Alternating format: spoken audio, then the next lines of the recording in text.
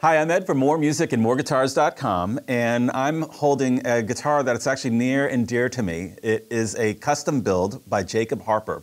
Harper Guitars is based here in southern Indiana. Some players that you are familiar with are playing his guitars, but very, very small builder from a very small town in southern Indiana, and we had the pleasure of speccing out some guitars, and like I said, this one is near and dear to me because this one is mine. So this is based on a body of Jacob's called the Nebula S, and this is a Nebula. And kind of the thing when you're speccing out guitars, you know, I've been to PRS and you do wood library runs and private stock and stuff, but you always know that you're feeling that you have to work within the parameters of what, you know, one would expect from, I guess, a certain brand or builder. And so with that in mind, I really was kind of hesitant, but I said, hey, look, take that Nebula S, and what if we did it without a carved top? Jake was like, okay, yeah. And I said, look, I'm interested in doing something that's really, really simple in terms of controls, all right? And I just wanted like a stripped down rock and roll machine. So we took it off running. Okay, so this guitar has got an alder body, all right? It's got this very, very nice flame maple neck, ebony fretboard.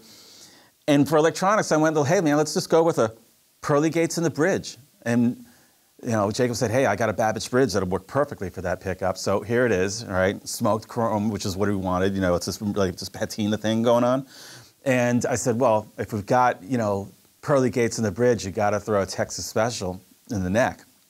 And I really just wanted simple, three-way, one volume, all right?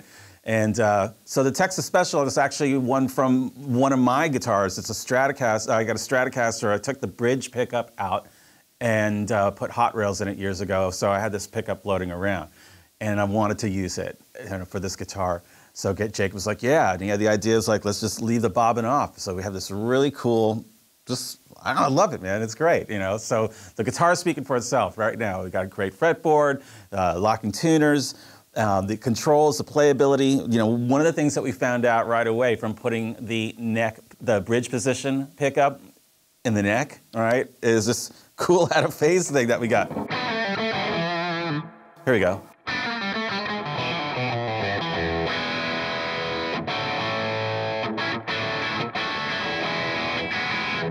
All right, so I mean, that's a unique right there.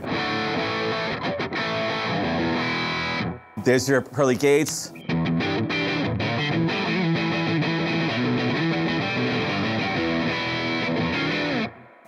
And that is exactly what I was hoping for in the neck position. So I wanted to see stage-friendly features and things that catch the eye, like the glow-in-the-dark inlays. That's awesome, all right? But also, super lightweight instrument. And for knob torquers out there like myself, just give me one volume knob. That's all we need, all right?